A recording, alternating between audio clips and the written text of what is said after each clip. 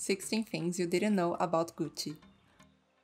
Welcome to Luxfy. We talk about fashion, travel, money, and basically all the best things life has to offer.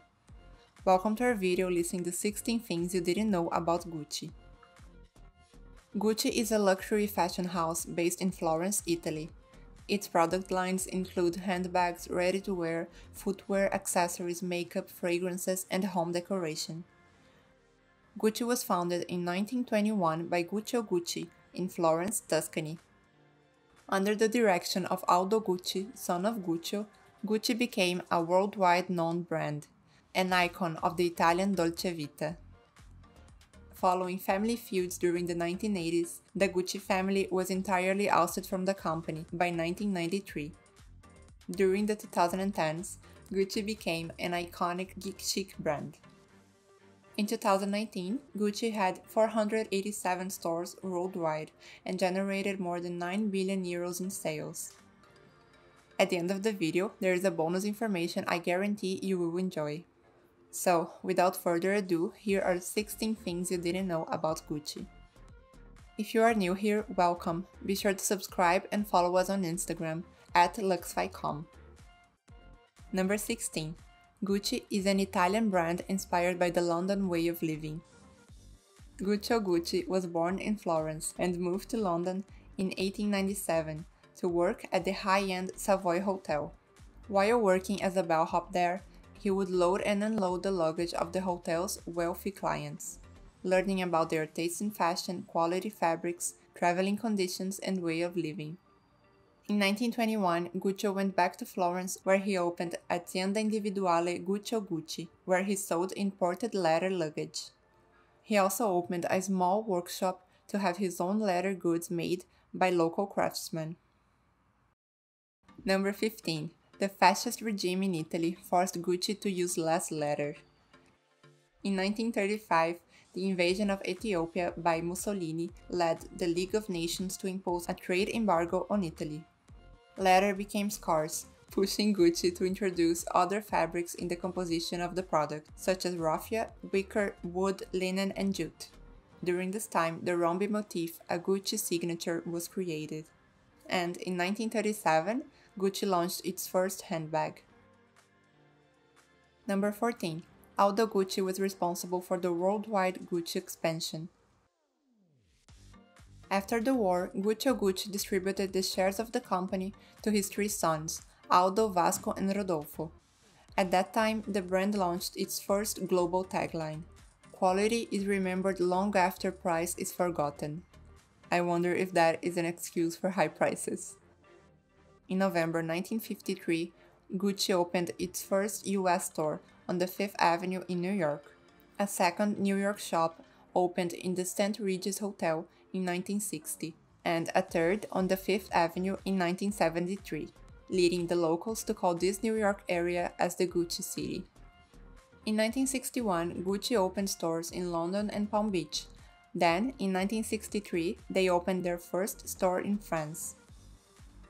In 1968, Gucci opened a store on Rodeo Drive, making many Hollywood stars fall in love with the brand. Gucci's breakthrough in the US led to its global development in Asia and the Middle East. By 1969, Gucci managed 10 shops in the US. John F. Kennedy called Aldo Gucci the first Italian ambassador to the United States. Number 13. The iconic Gucci loafer was designed in 1953. In 1953, Gucci created a loafer entirely inspired by the equestrian lifestyle so beloved of its creator, Aldo Gucci. The result was the iconic horse-bit shoe we know today, a simple leather loafer embellished with a metal horse bit. Until this day, it is still widely popular and one of the top-selling Gucci products. Number 12. The Jackie bag was originally called the 50s Constance. Launched in 1961, the Jackie bag was originally called the 50s Constance. But in the 1970s, when former First Lady Jackie Kennedy was photographed shielding herself from the paparazzi with one of those bags, it became synonymous with her chic sense of style and her name. The Jackie bag has been relaunched several times since its birth. We have all seen the bag trending since the Gucci Fall/Winter 2020 collection. Haven't you seen this bag in any of Harry Styles' looks? Although the bag is going through a real revival right now, I guarantee you that this is one of those bags that never go out of style. Number 11. The Flora scarf was designed for Grace Kelly. The Flora scarf was designed in 1966 by Rodolfo Gucci and Vittorio Accornero for Grace Kelly, Princess of Monaco, who became a notorious consumer of Gucci products. In a visit to Gucci's flagship store in Milan, Grace Kelly met Rodolfo Gucci, who wished to present her with a gift. Yet, nothing seemed quite befitting for a woman of her considerable renown, and so, the Flora print was born. This print is a Gucci classic that is certainly on my wish list. Number 10. The famous double G logo stands for Guccio Gucci. We all know the logo. We all want the logo. The GG logo was not created by Guccio himself. It was designed in 1960 to honor him after his death. If you are enjoying this video so far, we strongly recommend you to subscribe to our channel so we can continue to bring you the best content about fashion and luxury living. Number 9. There was a family fight to obtain the control of Gucci.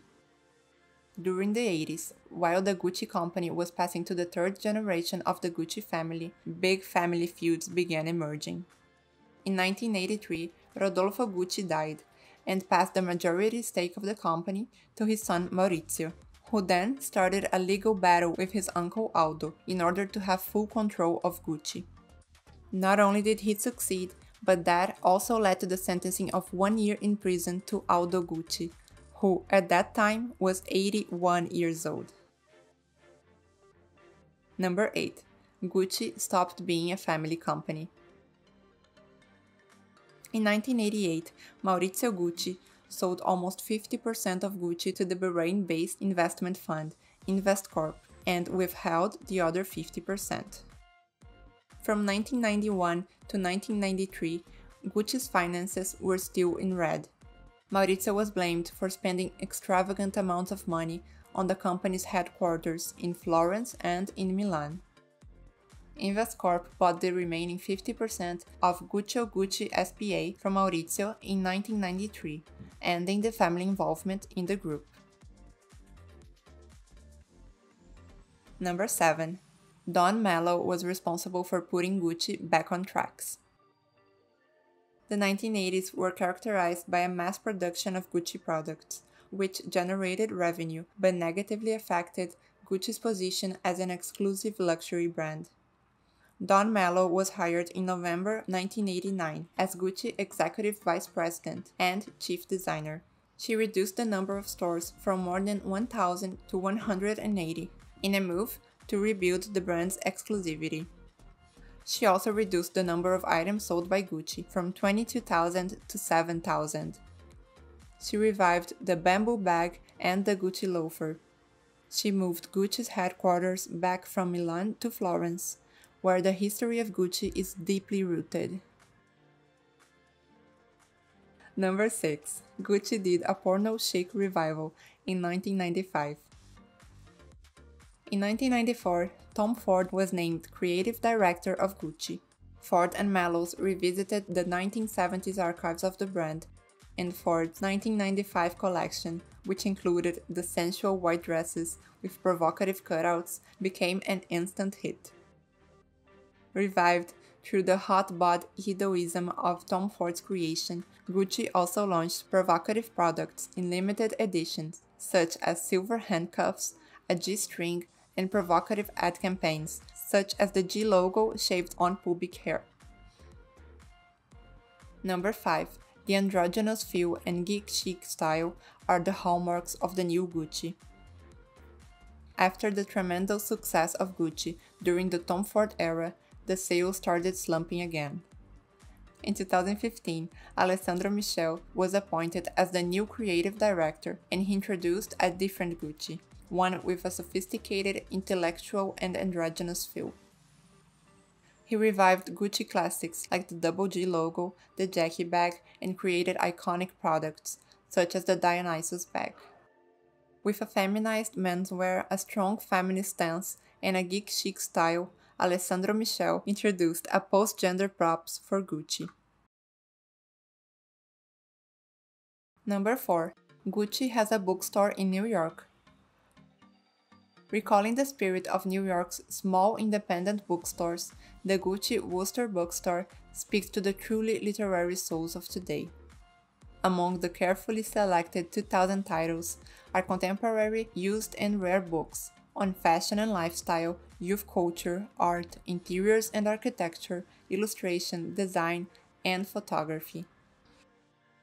Located on Soho, this is an amazing place to stop by on your next visit to the city. Number 3. Gucci has 2 restaurants. One located in Beverly Hills and the other in Florence. The Gucci Osteria da Massimo Bottura is the perfect combination of fashion and food. The idea of the restaurant was born from the childhood friendship of the Gucci CEO Marco Bizzarri and the Italian chef Massimo Bottura. In 2019, the Osteria was awarded a Michelin star. The complete tasting menu with wine pairing is €215 per person.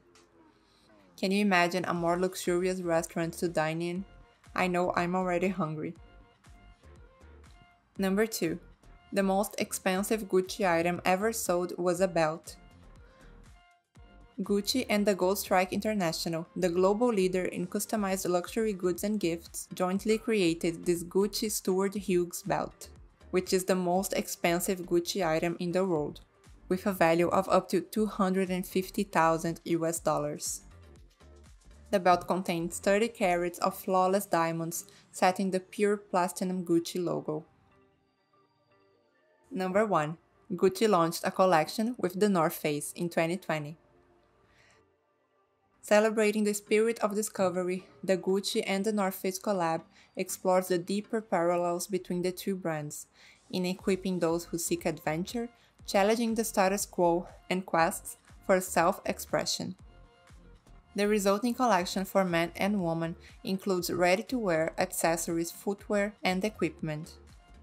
All pieces reveal a unified logo, melding the North Face half dome and the Gucci's web stripe. Outerwear silhouettes and equipments are inspired by original designs from the North Face in the 70s. That's a wrap on our list of the 16 things you didn't know about Gucci. Let us know in the comments below which one was your favorite. Is there anything we left out of the list? Tell us which brands you would like to know more about. And for sticking with us this far, here is some bonus information. The movie House of Gucci launches in November of 2021. House of Gucci is an upcoming American biographical crime film directed by Ridley Scott. The film is based on the 2001 book The House of Gucci, a sensational story of murder, madness, glamour, and greed by Sarah Gay Forden. It stars Lady Gaga in the role of Patrizia Reggiani, who was tried and convicted of orchestrating the assassination of her husband, Maurizio Gucci, portrayed by Adam Driver. The film also stars Al Pacino, Jared Leto, Jack Huston, Reeve Carney, Salma Hayek, and Jeremy Irons. Can you imagine the looks they will serve us? I know you are excited. Thank you for spending some time with us, and make sure to like and subscribe so you never miss a video. In return, we'll provide you the best fashion, travel, and luxury content possible. See you soon!